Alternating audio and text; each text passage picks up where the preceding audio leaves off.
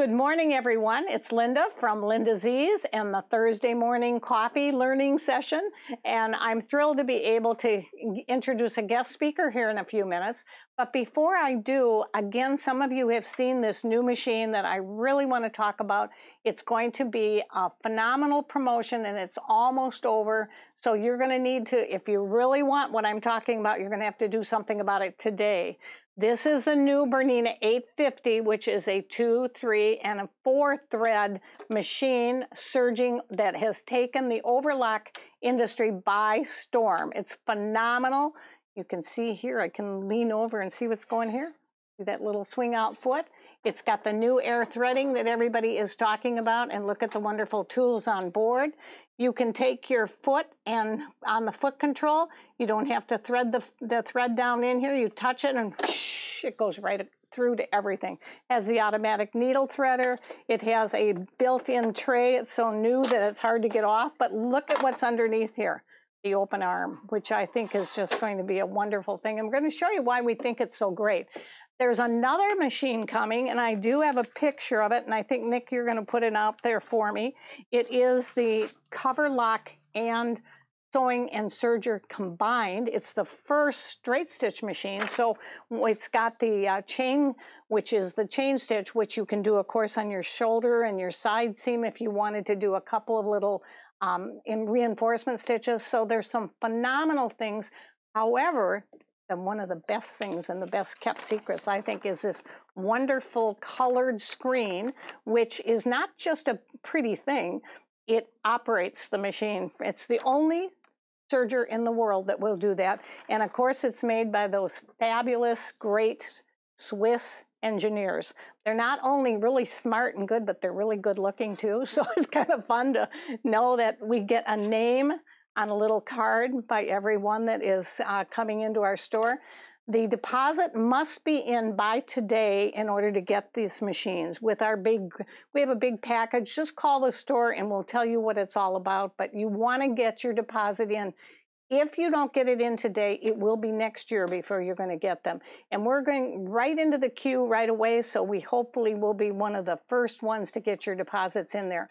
Now, this is the Tula that we're going to talk a little bit about too. We have something really wonderful going on that we've had Angela Wolf that has been doing quite a bit of work, and you know that she does a lot of serging work with stretch fabrics, and we've also done ByAnnie, and that's why we have the machine here. My guest speaker today is Suellen Gerard, and I'm thrilled to have you, Suellen. It's nice to be here. And Suellen, you just got off of a wonderful canoe, and believe it or not, she doesn't look like she's a camper, but she and her husband, Tanner, were up in the North Woods, right? Yep, on the Boundary Waters. We canoed and fished and camped for a whole week. Yeah, it was great. And she still looked beautiful, so obviously the weather and everything was good for you. What are you holding there? Well, I'm pretty excited because Linda Z's carries some couture fabrics, and I found this one, so I'm bringing it to the Angela Wolf workshop Friday, Saturday to use on a serger. Oh, that'll be great, because now you don't have to bring a sewing machine too if you happen to have the 890. Well, you won't have that in time. No. So you will need to use both. You'll need to use your sewing machine for your seams, and you'll need to use your serger for your overlock. Right. Now, when the new 890 comes, you won't have to do that. So you'll be able to do everything. Now, tell us, what are you going to do on Thursday? Well, on Thursday... I mean, today. Today is Thursday, by the way. Yes. Well, and it'll be a change of clothes, too. Oh, good. But on the Tula Pink, I will be demonstrating the Annie bags. I mean, we're entering our 4th year of doing Annie programs. I know, really it's amazing. But the program for this week is the Mad About Mesh. Mad About Mesh. I love it. Yeah, they're great little bags. They're fun to sew up, and I've seen you do them, and they're really, really cool. So you're going to do step by step now. Yep. Actually go into and show them every single little step. I don't know if our audience is really aware of how talented this young lady is and how lucky that you are. We normally would charge for these events or classes, but because of what's going on, we have really tried to help you by doing this at this point for no charge. And it's about, what, 30 minutes? It'll be 31 minutes for this Okay, video. so it's not that long, and you can save it. Be sure you subscribe to our YouTube channel. Most of you already are, and that way in the future they'll all be in one place. You should have seen me running around trying to find my old masks. I have a couple new ideas for masks that I've really been working on. I don't know if I put mine out here. It's right over there by the other machine. I'm going to grab it real quick. I know Nick is going to have a corner here again.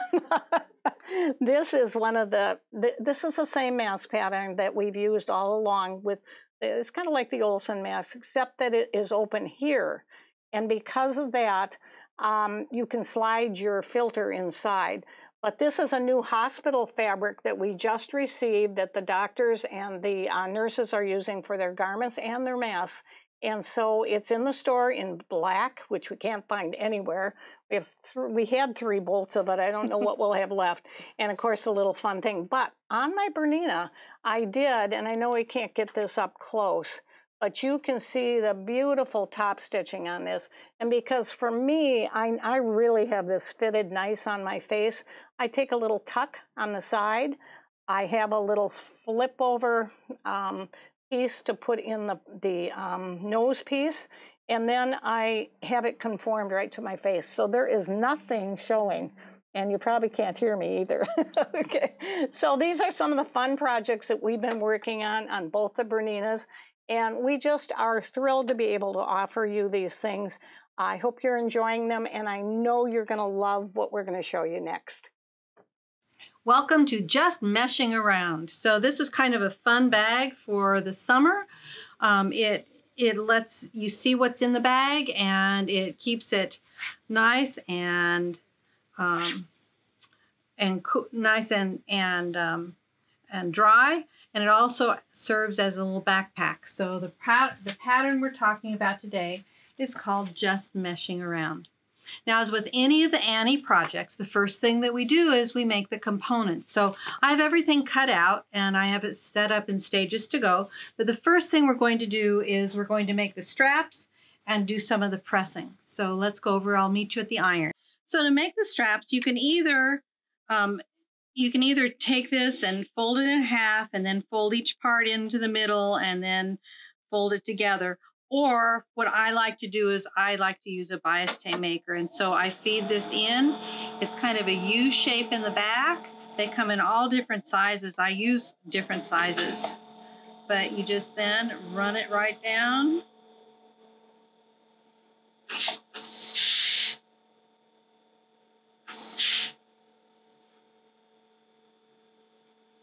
Let me also show you where I have it joined 2 pieces together. And so what Annie has you do these days is on the early pattern sheet, this is kind of a change. And so you reinforce the seam and so that it stays nice and flat, especially if you're making some of the tubes where you're making straps and threading something through it. It does make a difference in not having anything get caught up. So this is a pretty fast way to make a strap. And then we would just go and fold it in half and press it. Then we're going to sew on each side of, sew all the way around on all sides. And this is what makes the strap. So they're pretty long, but they work well. The other thing that you have to do is after you have put on the adhesive, the iron-on backing, then you need to press one side of these facing strips up 1/4 inch. And I can estimate 1/4 inch. This just helps me be a little bit more accurate. I use this a lot in garment sewing when I want to be super accurate and make sure that what I'm doing when I'm pressing a hem or something, if I want to have it actually accurate. But in this case, since I'm going to be using this in the bag, it helps to have this accurate because I'm going to sew along here and then I'll be bringing this back up around here to sew it on as well. So let's go over to the sewing machine. This is a pretty straightforward, quick project. So I'll meet you back at the sewing machine. So the pattern calls for using the fold over elastic on the top and the bottom. But on the bottom of this, it gets sewn straight to fabric, and so it's not going to be stretching. So you really do need to use the fold over elastic or something that's stretchy on the top, but on the bottom, you have a choice. And so I wanted to demonstrate how you would use this instead. So this is just a 2-inch wide piece of fabric.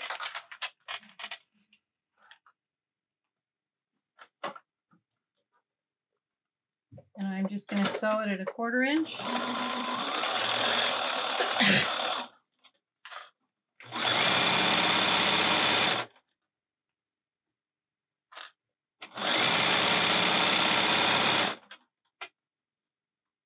Again, when you're working with mesh, keep the mesh on top. Keep your eye on it, because it's just like a kid who needs extra supervision. Well, this is your extra supervision piece of fabric.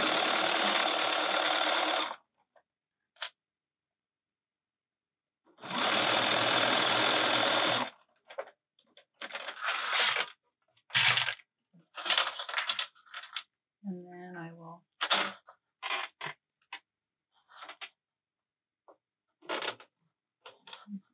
I could take this back to the iron, but I'm going to do this right here.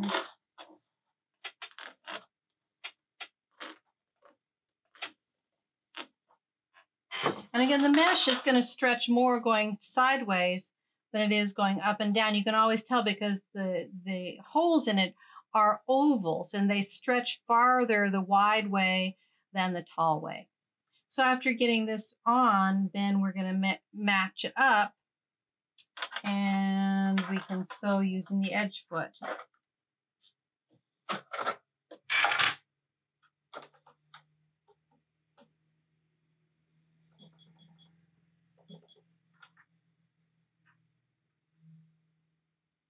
And if I keep that matched right exactly together, it's going to be nice on either side.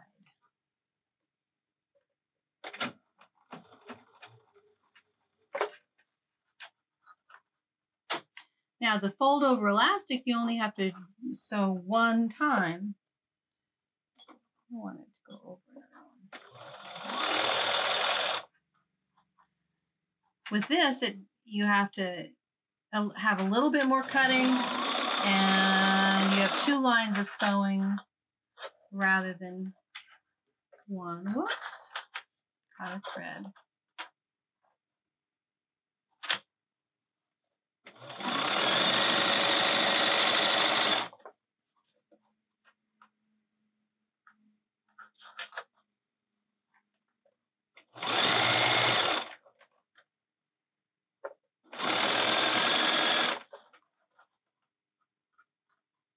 But what this is doing is binding in the mesh, and so there is no mesh sticking out at all. Whoops, I slipped a little bit there.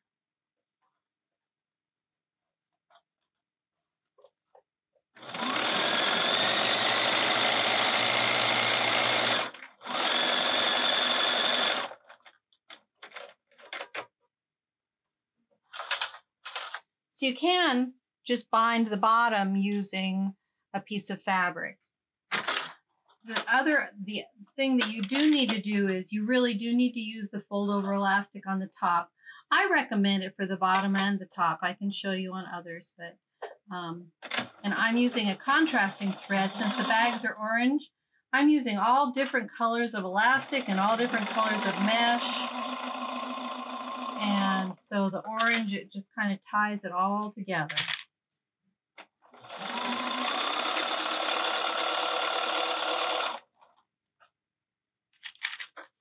The fold over elastic has kind of a ditch down the middle that makes it very easy to fold.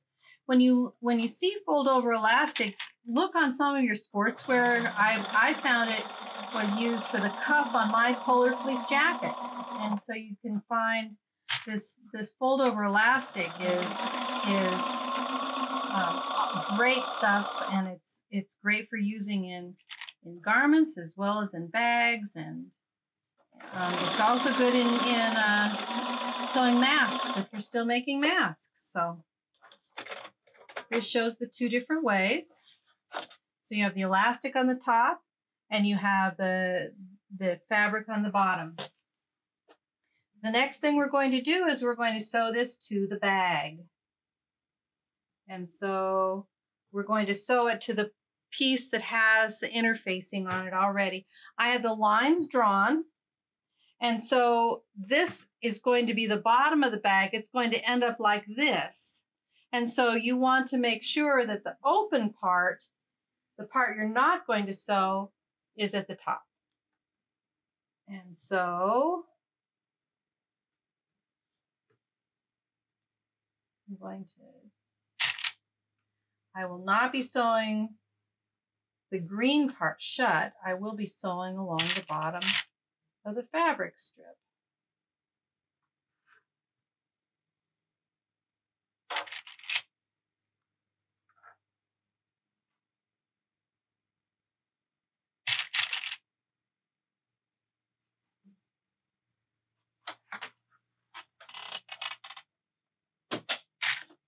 Now, the other thing I've done is I have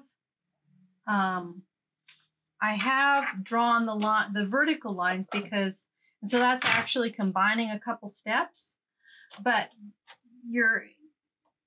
the big wide pocket is divided into 3 smaller pockets. So I just went ahead and I drew those lines ahead of time. And so I'm going to go down the side.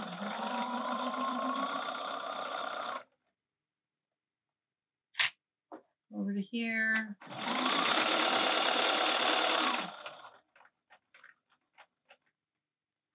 And then we're going to go along the bottom and see I have a line drawn here. So I'm going to line this one up. And I have the edge right inside that foot there. I want to get over to here. And then I'm going to just turn and I'm going to go up, straight up.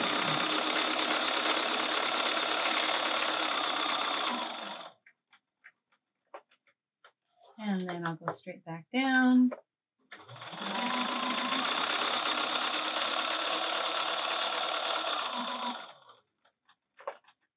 And I will continue along the way, lining this up with that blue line at the bottom.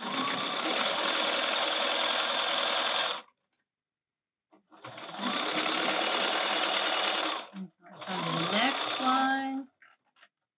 And then I'll go straight up.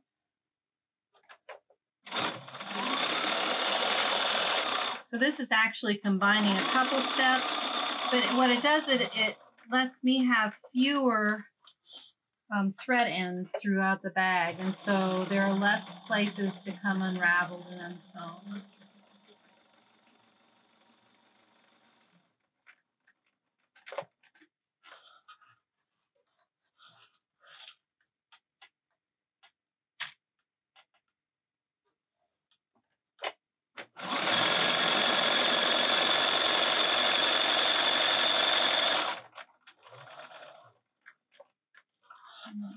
This side.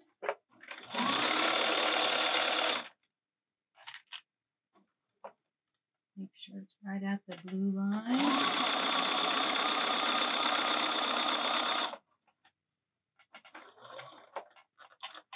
And we have the pocket in the bag. So we have our 3 different pockets. So that's now all on the bag, ready to put the rest of it together. After you have that together, then the next step will be to sew the front and the back together. Now, in sewing the front and back together, let me let you peek inside here. And so we have the mesh that's going to be up at the top. This mesh is going to be then sandwiched in between the inside and outside layers. And so on this one, I'm using yellow mesh. So I have the yellow mesh sandwiched in between the inside and outside bases. So I'm not sewing the sides on this. All I'm sewing are across the top and bottom of this.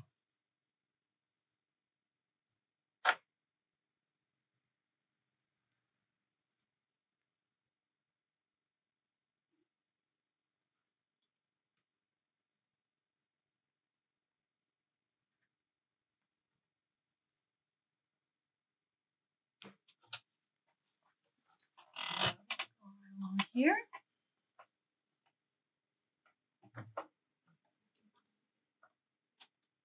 Don't want to sew over a pin.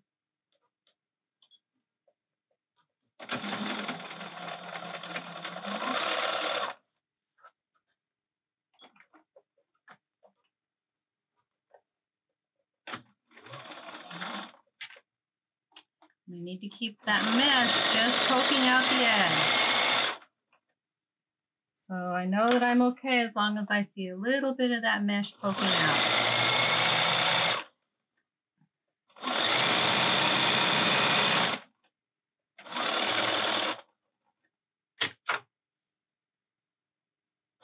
You can also kind of feel it inside, and so where my fingers are, I can feel the mesh there too.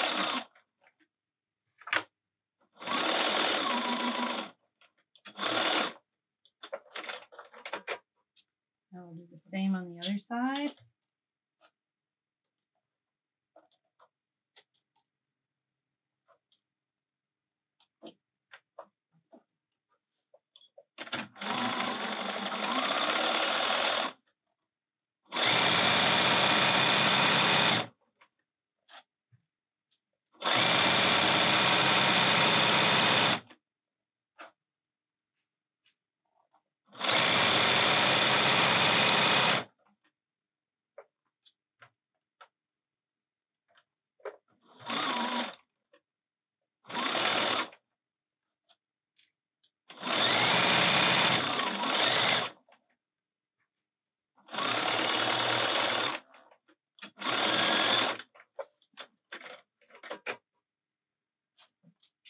And we're going to turn it in, turn it right side out. So that now we have these two pieces that are sticking out.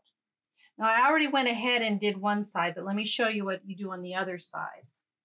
So now you're going to take the piece that we pressed the edge up, and we're going to sew it right along here.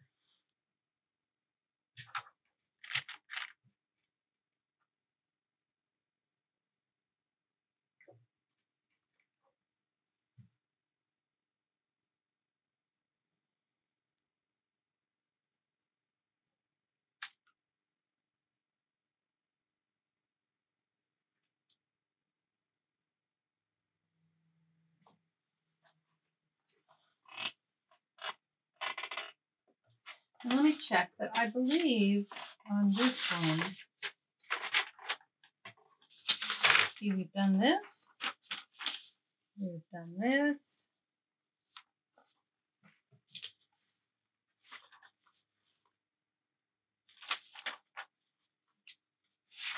So this is really nice instructions. So we're going to add in these tabs, and we're finishing off those. But I believe, yes, you have the 1/2 inch that's folded over, and then we folded in 1/4 inch on each end.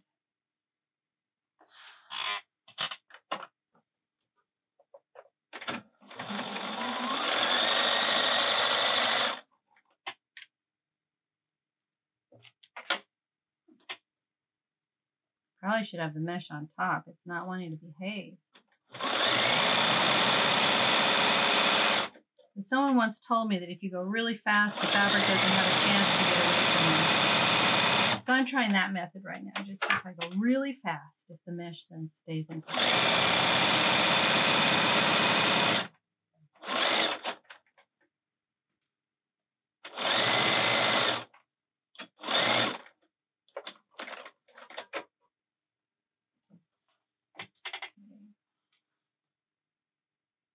Now we're going to turn the ends in. And you don't sew across the ends at all, because when you this is the casing for the the straps. So you don't sew across these. You're going to just finish these ends in.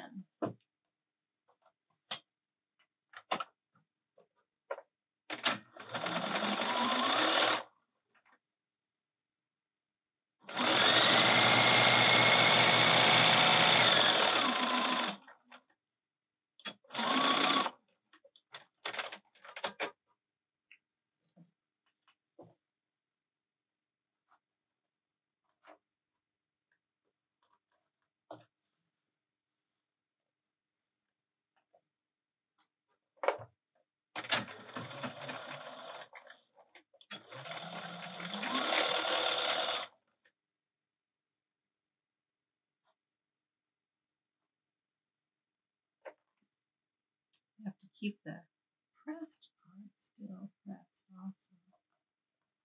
There we go.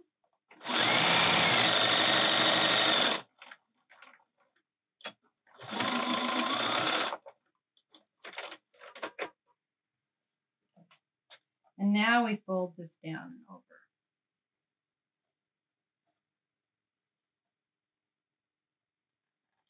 So I'm going to match these up.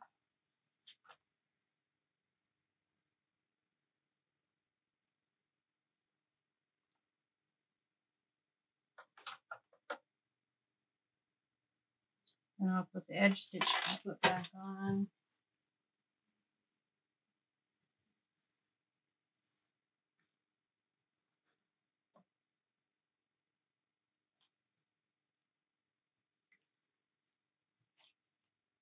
Going to edge stitch straight across the bottom.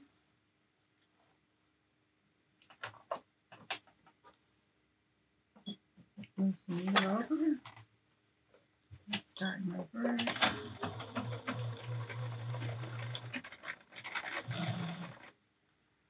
And then I'll take the pins out.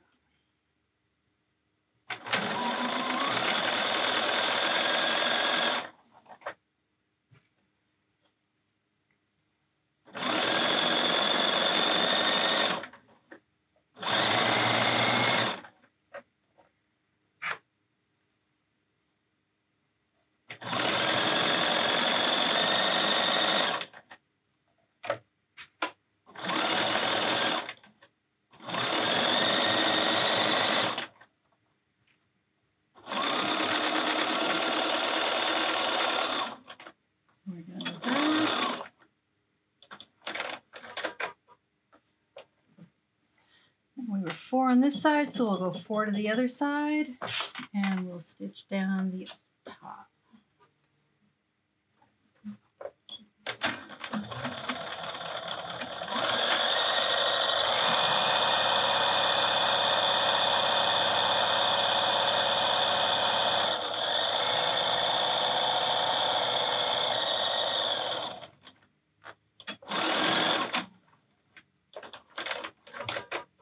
Then you're going to make a French seam. And what a French seam means is you're going to put the wrong sides together first. And you're going to sew the wrong sides together. And then we'll turn it inside out. And so you'll have the whole seam encased. Now the other thing you're going to do is you're not going to do any sewing. You're going to have a 1/2 inch up here that is not sewn at all and never will be. So I'm going to put this up here. And then we'll come down here. We'll match this.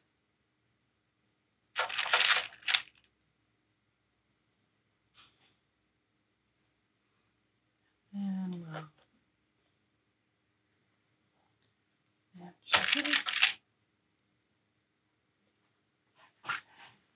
So now,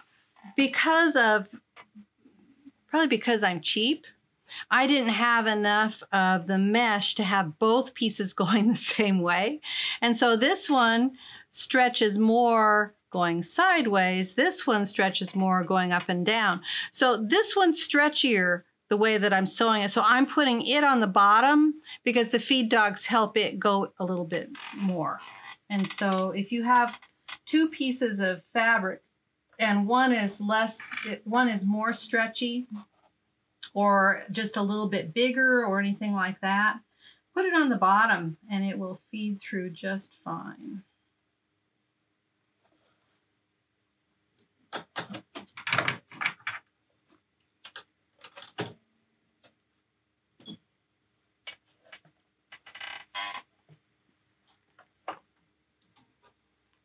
I'm going to go just a scant 1/4 inch here. And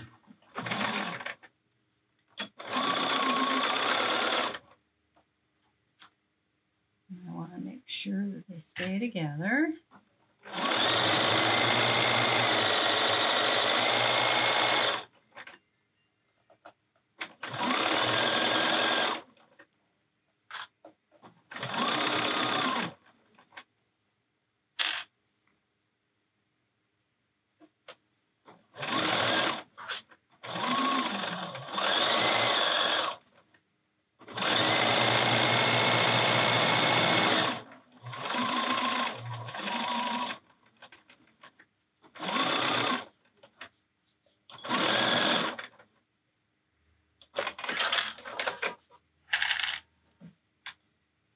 And then we would trim it.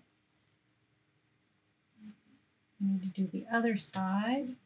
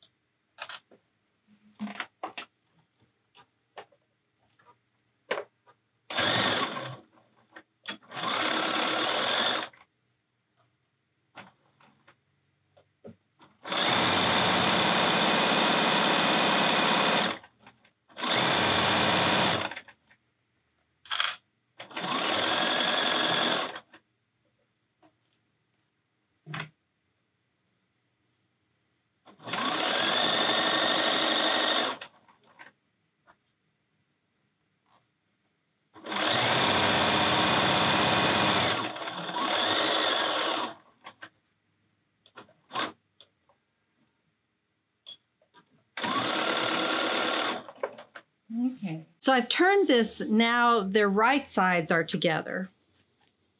And I pressed it. And so now this is what's called the French seam. The seam that I just sewed is now pointing inside. And now I'm going to sew this seam. And I'll sew it just a little bit bigger than the last seam I sewed so that the entire seam will be enclosed inside the inside. And there won't be any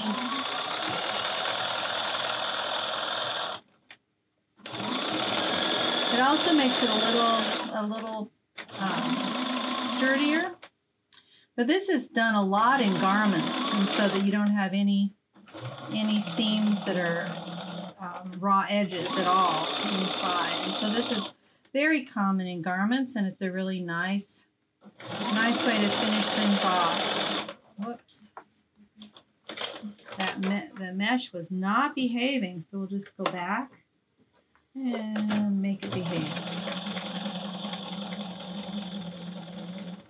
And if I was using yellow thread, you wouldn't even see this in the mesh. Now I'm up at the top where we don't have any sewing at all. It's just raw edge mesh for the last ½ inch. So now we'll do the same thing over here.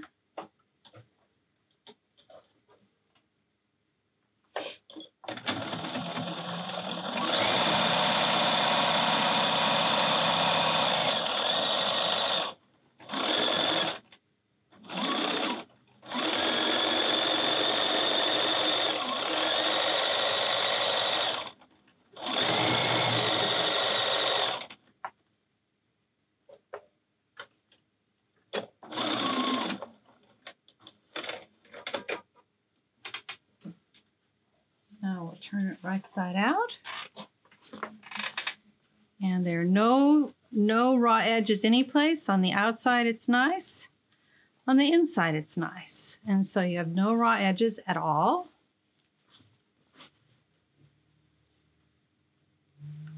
Just some threads to clip. And now, this is one of my favorite things. I'm attaching this to one end. This helps me thread it through pretty quickly.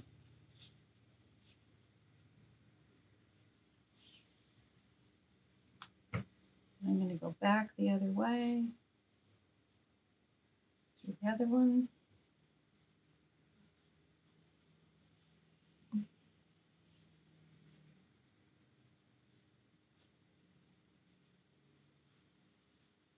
I'm going to take it off.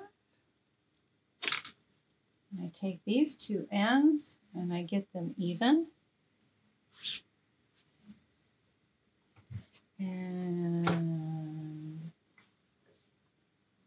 I'm going to tie them here.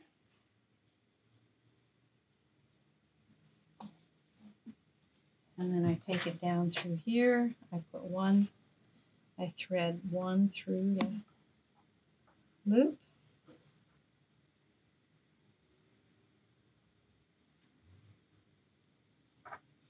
And I tie the other side as well.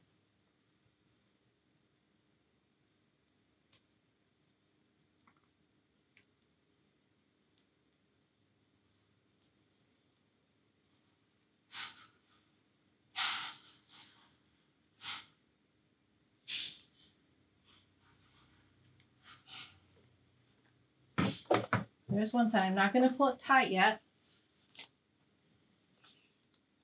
Oops, I may have threaded the shorter one.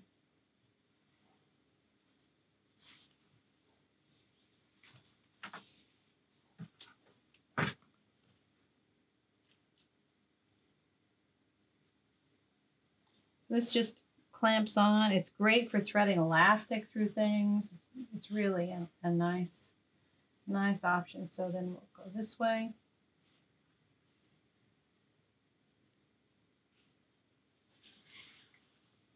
And back around.